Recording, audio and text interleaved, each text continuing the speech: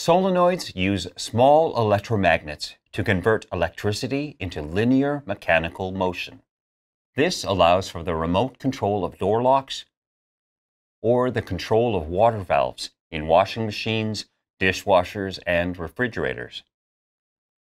When water is needed, the coil will energize, creating a magnetic field. This moves the plunger and opens the valve. You will likely hear a click when this happens.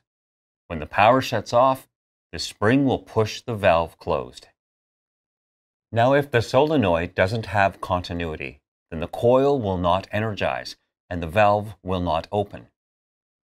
Keep in mind, solenoids can also fail mechanically, and even with continuity, the valve might be stuck open or stuck closed. You can learn more about testing appliance components in the video linked below. For more troubleshooting on water heaters, furnaces, and appliances, then subscribe to our channel.